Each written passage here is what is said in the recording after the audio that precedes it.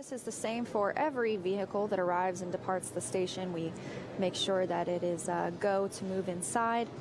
And this means if Dragon were to lose control of its thrusters for some reason, it would be 4 orbits safe or 6 hours before it crossed into that 200-meter radius, the keep out sphere. So if everything looks good, Crew Dragon can move through waypoint 1 and up to waypoint 2, which will put us only 20 meters away from the International Space Station.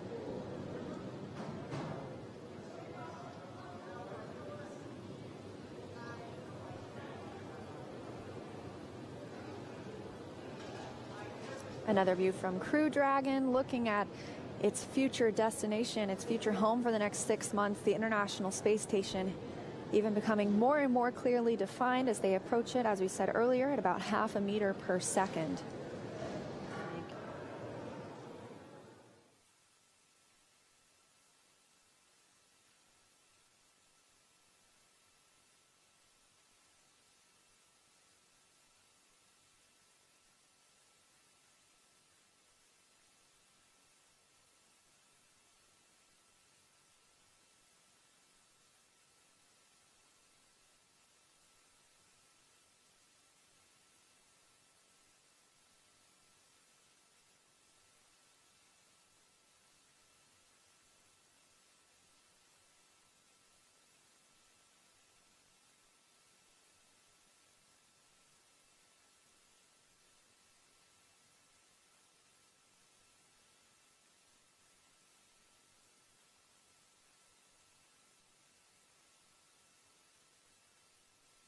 Houston Station on 60 ground 2, I'm in 1.104, Crew Dragon approach and retreat monitoring.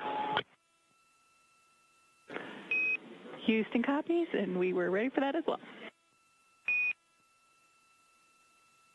Both about 262 statute miles over the planet.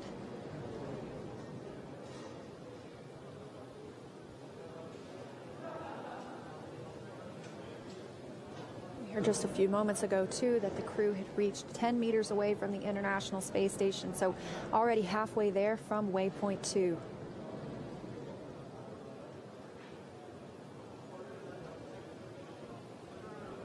We're only about a little over a minute from docking.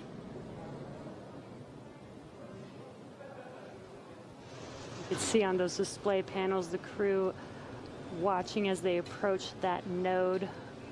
Port 2. And what you could see directly in the center of the docking adapter, that is the APAS hatch.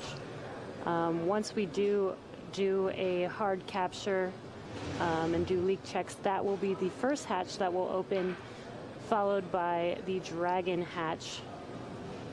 If you look closely in the center at the very bottom, there was Chop, crew hands-off point. Standing by for contact.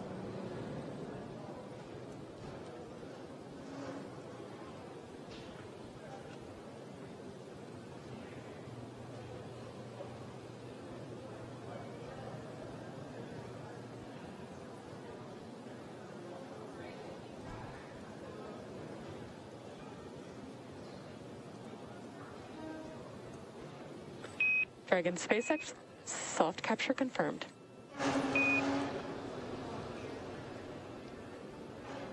Dragon copies, and we see the same.